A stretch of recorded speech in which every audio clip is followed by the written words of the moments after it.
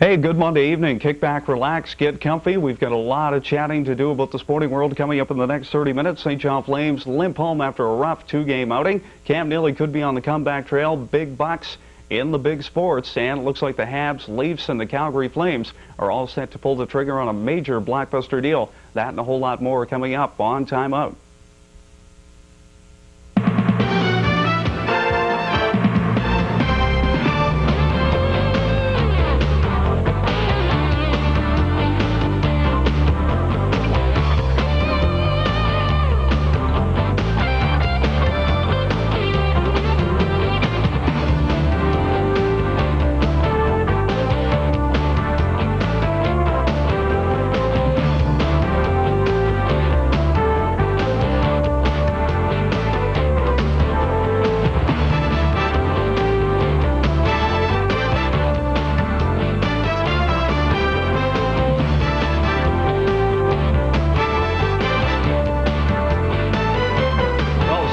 First day back to work was smooth, and hope you had a good weekend. Hope you and your family enjoyed the Santa Claus parade. Thank you for joining us for Time Out here on TVNB. Jim Minnesy joined by Dave Hanlon. Dave, nice to have you here. How you doing, Jim? Let's get right to it. St. John Flames, tough outing on the road. They really needed a couple of wins back-to-back. They had to play the Lock Monsters of Lowell, and they couldn't come up with a win, so they're not sitting too bad. I mean, it's early in the season. No one wants to push the panic button, but your take on those couple of games down in Lowell? Well, I got to congratulate the guys in Lowell. I mean, for a team first year, and they're sitting on top right now. They must be just bouncing. I mean, I know it's hard for our Flames. Sure. I mean, we jumped from first. We were leading all the way through, and then all of a sudden come a bunch of monsters and take it away from us. Now we're sitting 5 points behind them. Exactly. I mean, but the good point is we're still in second place. So. Exactly. And I mean, it's early in the season. I mean, when the season started out, nobody expected the Flames to even be in this position. So we won't push the panic button just yet. Exactly. Let's talk about the goaltending situation a little bit. Jean-Sébastien Giguère, of course, gets called up to the parent club in Calgary because Kenny Rigga's back is out again. And if we're going to push a panic button, I think this might be the one if you're a St. John Flames fan, simply for the reason that Kenny Rigga's back. With his age, he's 34 years old. His back kept him out for 3/4 of the season last year. This could pose a huge blank for the St. John Flames, a big hole to fill, because they had hopes that Giguère was going to play 65 games this year. And not that you've got tough backup. I mean, you got Igor Karpenko, which is a well-liked name around town after what he did last year. Matt Eisler has been playing, not superb, but he's been playing well. Right. What's your take on this whole thing? Is Giguère coming back? Well, I'd like to see Giguère come back. I mean, like I said, they wanted to play in the whole thing, and I'd like to see him do that. You can't put it past the guys that we do have down there, though. I mean, Karpenko, yeah, even though he's called flip-flop, and even though he's let a few go by him, I mean, he does stop the puck, and when he has a good game, he stops it really well. But what a debut for Giguère. I mean, he goes up, and I mean, he'd been playing so well down here. He goes up there. 30 saves, 38 saves. I mean, especially against the back-to-back defending Stanley Cup champs. I mean, he goes in and stands on his head against Detroit. Right. I mean, that's the boys in Calgary are taking a good look. I mean, he is their goaltender of the future. There's no question about that. But the one thing is that, like we said earlier, St. John fans would love to have him down here for the year to try to take another run at that Calder Cup. And then Calgary last night, a couple nights ago, playing against Anaheim on Saturday night. Yeah. I mean, the first goal was scored by Anaheim over on Moss, and then the rest of the game was, I mean, he did well at stopping the puck, but the rest of it was kind of, okay, let's see what else is on. Just couldn't get the offense clicking on that night. Let's talk some NHL. Cam Neely on the comeback trail. If you're a Boston Bruins fan, you're sitting out there saying, wow, this is fantastic news. Bruins are playing well, but I'm sure that they'd love to have their, all-star forward back. I'm glad to see him back. I think it's going to be great for the Bruins. They may actually... I shouldn't really say they may actually do something this year. I mean, they did something well last year. Sure. But I'm sure the Boston fans are really excited to have him back, and I think it's going to be a big draw. I think it would. I mean, from a PR standpoint, this is perfect. I mean, because if you've seen a game at the Fleet Center so far this year, there's been a lot of empty seats, and they'd love to have Cam back. But the thing is, and I think it was a good move on head coach Pat Burns' part, was that he said to Cam, he's been working out privately for the past couple of weeks, seeing if the hip will hold up. But what he said to Cam was, look, I understand you want to come back. We'd love to have you back. But you're not going to play 2 games, take 4 off, not practice with the team. if you're coming back to this team, you're back going to for be a good. full-fledged member of this team. That's right. Do you agree with that? Was he a little too harsh on him, or is that a good way to go? Well, I mean, from a coach's point of view, I mean, I've never been a coach for an NHL team, obviously, but from a coach's point of view, I don't, too hard, I don't think so. Maybe he just needed a kick in the butt, and, you know, the coach knew that, and he was figuring, okay, well, I'll tell him this, and we'll see where it goes from there. It's strong, yeah, but it may exactly been what he needed. Sure. As we know, Pat Burns is a great motivator. Oh, yeah. Fabulous head coach. You know, there's no for question sure. about that. Let's chat about this big three-way deal that was rumored. I mean, there's rumors been flying out of Calgary, out of Toronto, out of Montreal since the season, long before the season began. Here's how it breaks down, okay? Leaving the Habs would be Jocelyn Thibault, Brian Savage. Going to Calgary, the Flames would give up Theo Fleury. He would go to Toronto. And from Toronto would go Felix Potvin to La Belle Province. What do you think of all this now? Little confusing. Hodgepodge. A little confusing, I know. Yeah. I think it'll definitely benefit Toronto and Calgary both. As far as the Habs go, Go ahead, say it, Dave. I know you want to say it. No, I'm not going to down your team. No, I think it'll be good for all three teams. Really, I really think it will. You know, Calgary's going to be gaining a really good player, and you know, Toronto's going to be gaining one of Calgary's best. Sure. And yeah, the Habs are going to be giving up a couple of really good guys, but they're also going to be getting a good, you know, good one in return. Well, that was the rumor. I mean, goaltending has been a problem in Montreal, or it's been a rumor mill, I should say, since you know, Patrick Law left off for Colorado. But if you look at it, I mean, yeah, Montreal went on that slide last week where they were shut out back-to-back games, but Theodore and Thibault have not played that bad so far this year. No, not at all. And I mean, I can see where they might want Felix, but I don't know. Calgary, I can see they want to get rid of Fleury. He's become like a media just nightmare out there right now because every time he comes off of practice, comes out of the locker room after a game, the word is, are you leaving? When are you leaving? Have you heard anything? What's going on? And that's, I mean, Calgary's playing well, but it's got to be a huge distraction for the team and for everybody involved with it. Well, it's kind of like the Toronto Blue Jays. I mean, you know, after every game, they're going up to the pitchers. Oh, I'm drawing a blank here. Who are you looking for? Their star pitcher. Clemens. Clemens, thank you, yes. Gee, I don't believe I didn't remember that. They're going up to Clemens, you know, well, what's the deal for next year? And he's like, well, I don't know. Yeah. And from what I understand right now, it's still, I don't know. I know he's a little upset with the Blue Jays. He's quite upset. Right now. Yeah. Well, let's jump into that. I mean, he's got his own personalized website, which is not unusual for any... Not for the big stars. Yeah, exactly. They feel that this is their best way to be able to let the fans know, instead of being misquoted like they always say they are, whatever the case might be. Clemens has gone on record on his website by saying he hasn't heard from Gordash yet. He's very perturbed that Jose Canseco hasn't heard back from Gordash yet. Jose put up big numbers for them. Clemens put up Cy Young numbers, which I think he's going to grab. Oh, yeah. That award will be handed out in a couple of weeks.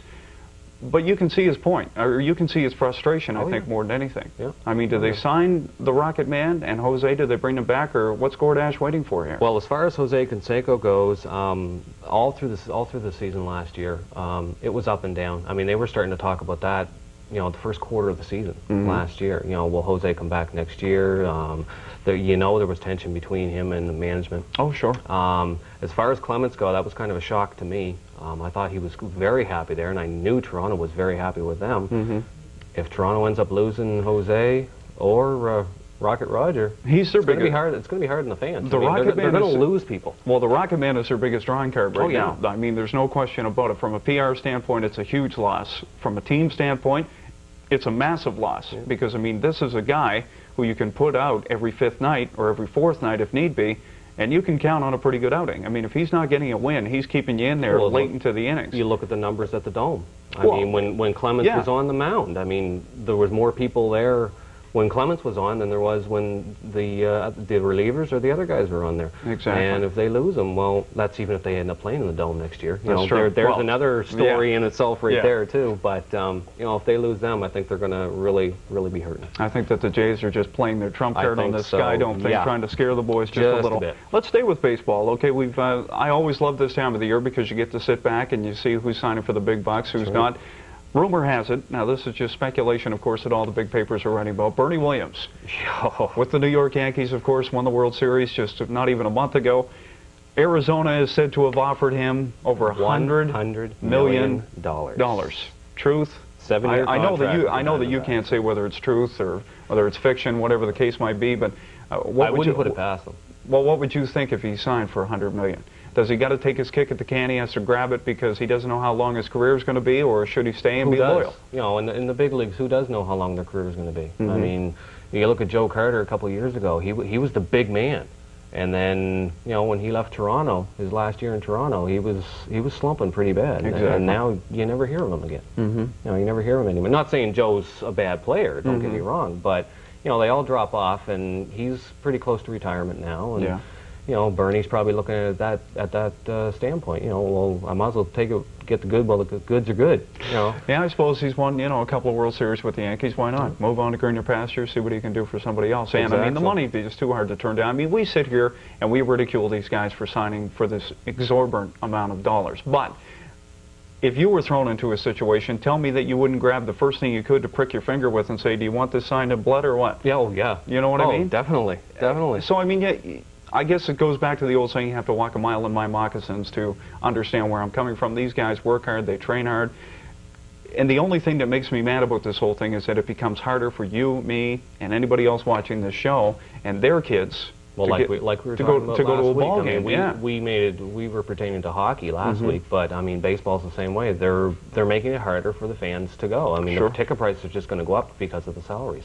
I mean, for instance, Mo Vaughn. No, well, that's just you know, there's no need for him. I mean, what is it? The Bo Sox offer him a 5-year, $60 million contract. He outright turns his nose up, says, no, forget it, it's not enough cash. Yeah. All of a sudden, the Angels are out of the closet saying, we want to give you a 6-year, $72 million contract. And he says, well, let me think about it. Yeah, exactly. I mean, Mo Vaughn... We knew he wasn't happy where he was. Yeah, but I mean, you'd love to have him. I mean, if you're a baseball manager, you're sitting there thinking, you know, this guy, the numbers he puts up every year, his defensive play is outstanding. He's an all-star, has been for the past 4 seasons. Take him. Love to have him. But who can afford him at this point? I mean, with the NBA labor dispute going on right now, and they are under a huge disillusion that if they think the fans are just going to come piling back in through the turnstiles after all this great big mess. Baseball when they went on strike. Exactly. I mean, do they honestly think that these people are just going to say, well, no big deal, I'm working for $6.75 or, you know, $7.25 an hour, but let these guys make as much as they want and, you know, go on strike and make us lose out when we were a season ticket holder or whatever the case might be. Let these guys just walk all around and do whatever they want. I mean, it becomes I don't know, it's just become a very big... It's a money grab. Yeah. And I mean, it's a shame, too, because it's turning away from the fans. Sure. You know, it's really taken away from them. I mean, they're not as excited to go to the games anymore because they know, I mean, okay, this guy's just out making his paycheck. Yeah, I think it takes away from the season that Major League Baseball did have. With, you know, everybody watching McGuire every day, watching Sammy Sosa every day, Cal Ripken, his streak comes to an end, and I mean, they had a fabulous season for the whole way around on a PR standpoint. Now all of a sudden you get into the off season, and in some circles it's called the dirty season, because it's when the fists start flying, you know, the 4-letter words are used on a daily basis. And the ink starts coming out. Yeah, exactly. Yeah. So, speaking of Mark McGuire and PR, at an auction recently, his first home run ball, the '98 season that was hit, sold for $17,000. 17. And that was the first one he hit? That was the first in one April. He hit in April. Wow. The 50th ball he hit sold on November 3rd at auction for $46,000. Staggering. Wait 20 years and see how much number... Add a couple more zeros and maybe a 1 in front of the 4. Yeah, exactly.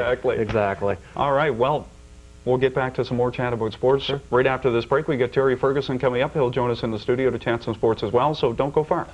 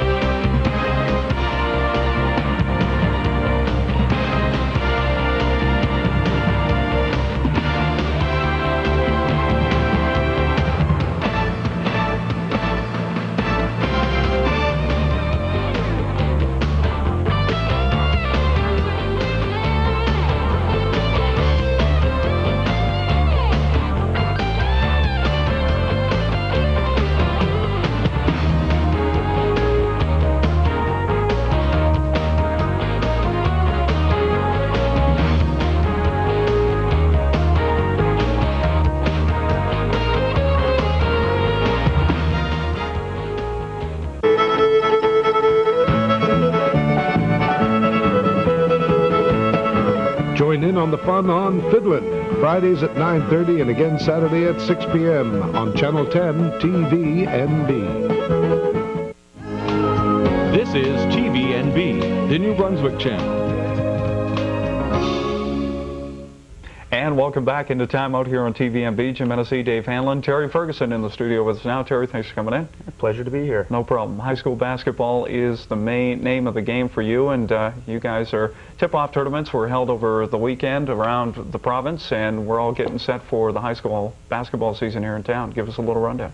Well, from what I heard up in the Moncton area, the three St. John teams, Kennebecasis Valley High School, St. Malachy's High School, and St. John High School went up to play against Riverview, Harrison Trumbull, and the trying to remember. I know what you're thinking of. Harrison Trumbull, Riverview High School. Riverview, there, yeah. There we go. Across the water, yes. Across the water. So yeah. It gives you an idea of the provincial cross competition, because they're not in their own leagues. They're playing inter-league play that are all exhibition tip-off tournaments to start the year off. So St. John High School, I believe, went 2-1.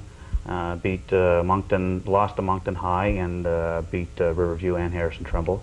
I believe St. Malachy's won a couple up there as well, losing to Moncton High. And then KV came out of the weekend with a clean slate, 3-0. Perfect. And they beat Moncton High by 20, I believe. So we got a game coming up this week in the St. John area. KV's playing, St. John High School is playing St. Malachy's on Wednesday night. So it's a good rivalry, you know, St. John High, St. Max. It's be interesting to be out to see other people out to see the first game of the season of the crosstown rival. Sure, it's always good when those two teams get together, whether it be on the frozen pond, whether it be on the frozen tundra of the football field, or whether it be the hard court of the basketball. A lot of emotion in the games. The kids really come out to play those games in particular. Sure. And, you know, both teams want to win them so bad. And the school spirit's so good. There's good representation from each school, from the student bodies. And absolutely. It lands for, you know, a good evening of entertainment. Sure does. Any names you can throw at us? If somebody's out there following the high school basketball scene, is there a couple of names that people have caught your eye and you think, wow, these guys are probably going to have a pretty good year? Yeah. Nick Donald up in Moncton High School. Nick Donald's a nice player from Moncton. Jason Say up there as well. They got a good guard tandem there. Kennebecasis Valley High School has Andrew Monroe playing in the middle, and Justin Marr, a three-point shooter. That name's familiar. That name I recognize. Justin, I think, had a game last year on TVNB. St. John High was playing him. He hit 5 three-pointers in a game, so Justin can definitely put it up in the air and shoot from the outside for KV. And I believe, I don't know the name, but there was a player that came in from Ontario, 6'7" player. I guess he can play. So they found that out up in Moncton this weekend. Wow. And then St. Malachy's, of course, has a strong contingent of backcourt players of Josh Logan, Ben Gibbs, Colin Furness, and in the middle up front, Cholton and Danny Marr. So St. Malachy's has a good balance on all fronts. They play a pressure, up-tempo basketball game, so they're going to be an exciting team to watch. A lot of points when St. Malachy's plays. They like to get the game going. So. No question. And then St. John High School defending, going to the Aiken Center last year, losing out to Fredericton. Tough loss, we might add. Yeah, real tough loss. And St. John High has you know, a few spots they need to fill, and Mike Kiersted and Doug Jamer playing up with Clint Hamilton and UNB Fredericton. That's right. That's right. I forgot about that. Yeah. They're doing a fantastic job. Mike's had a good start to the season. He played one game on last Saturday up in Fredericton, and came away with like 12 points in the game and a few rebounds in a rookie year. And fabulous. And Jamer's seen spot duty, but he's getting on. So it's nice to see out of the St. John area, like Mike King from St. Malachy's High School is playing at UNB Fredericton as well. So very familiar name. Yeah. So we got 3 players in St. John itself out of the the local area and the talent. So it's it's really good to see the players make it in Fredericton and Clint Hamilton. It's great to see him have all New Brunswickers on the team up there. To replace St. John High School's Jamer and Kirsten, it's a tough role. I mean, these 2 players went to university, but Kurt McAlpine's a very talented player. He's earmarked for potential to be a university ball player. And there's Mike Price in the middle. And from my understanding with St. John High School, it's their guard play. They're good and strong in the front court. How well are they going to be able to play in the back court, get the ball up against pressure, because St. Malachy sure likes to play the pressure game. So no question. Yeah. I'm going to put you on the hot seat for a minute. Who's your pick to win this year? Well, I know you don't like to take one this early in the season, and it's tough because, like you said, there is so much talent out there. Yeah. But if you had a choice to sit here right now, let's say you got a pro line ticket in front of you, who would you pick? I would say it's going to be between 3 teams. Okay. Okay, I'm going to split it here on you. And I think that or 4 teams. St. Malachy's, I think, is looking good. KV started the weekend off well, but it's only the start of the season. But how good is this gentleman who's 6'7"? I don't know his name, but we'll find out. And of course, Fredericton. Fredericton went away to Never count them up. Fredericton went away to Halifax. Gary Young, quality coach up there with George Doak, and they went off to Halifax to play the Queen Elizabeth High Schools and the Halifax Wests, and came away, 3-0 on the weekend. So they went down to play good, stiff, heavy competition in the Halifax area. So I mean, I think that they're the nod. They won it last year, so I would say the Fredericton is the front runner. I think KV, Moncton High, early in the season, of course, Moncton lost by 20 to KV. So I think those 4 teams, and St. John High School, who knows? I mean, the season's early. It depends on how far you develop. Injuries are always a big question. Injuries, and all you have to do is make it to the dance at the end of the year. There's 8 teams around the province, and number 4 has beat number 1 before on several different occasions. So it's all a matter of where you are and how you progress as the year goes on. So it's going to be interesting to see. Well, we've got you on tape. As soon as the dance get ready to start, we'll have you back in, and we'll see how your picks held up. I would say Fredericton. Let's talk NHL hockey for a little bit. I know you're a big NHL hockey fan. What did you think about this big rumor trade that was going on between Montreal, the Leafs, and Calgary? Theo Fleury on his way to Toronto, Brian Savage, Jocelyn Thibault on their way out to Calgary, and Felix the Cat on his way to La Belle Province. Ooh, well, I'm a Habs fan, so. Good. Well, geez, I'm glad I'm not afraid. I'm not afraid to admit that. But no, I'd like to see some type of a trade in Montreal, because I think the pressure on those goaltenders is just it's extreme. Oh, it's huge. And Potvin, he's used to pressure. He just wants a place to play every day. And Cujo's the #1 guy. I think Toronto's got an excellent opportunity with Fleury, even though he's a seasoned player. He's not necessarily at the end of his career. I think off to a good start so far. Off to a great start this year. But it's a contract year for him, so Toronto has to basically, if they're going to give up that much, they're going to have to sign him. Oh, no question. They have the money to do it, and they seem to have the deep pocket. So Calgary, on the other hand, getting Thibault and Savage. I like Savage. I think Savage is a goal scorer. Well, I mean, but is he a good fit for Calgary? I think Calgary, myself, I think Montreal is going to gain a lot with Potvin. That's just my personal opinion. Well, David, I think you'll agree with this, that Brian Savage's game has uplifted since this rumor has begun. But you look at Jocelyn Thibault going to Calgary. Now, I sort of understand this looking from Calgary's perspective, but I sort of don't understand it as well. Seeing that the talent of goaltending they have right now, do they want to throw another mix into here and start another rumbling like when Rolison was here and Rick Tabaracci was still here and they had all these flooded goaltenders? Do they want to trying to throw too many cooks in the kitchen? Sure. Do they want to start this all over again? I don't think they want to. I think it's a matter of, well, I wouldn't really say need right now either. But it's hard to say. I mean, up in Calgary, their goaltending just isn't up to par. It's not up to snuff this year, and they like any other team, that they want to win. So I think they're looking for a little more seasoning. Yeah, I think so. I mean, if I'm Sutter or if I'm Al Coates, I'm worried about Kenny Reggett, and I'm worried about that back, because I don't think it's going to hold up. Now, that's just my personal opinion. Second time this season. But I mean, do you think this guy, like, I mean, he was out 3/4 of the season last year because of his back. He's an older player. Sure. You don't like to give up on older players because it's hard to replace that many years of experience. However, I think Thibault, out of the pressure, maybe in Calgary, Calgary is still in a rebuilding situation if they're talking about Fleury. Sure.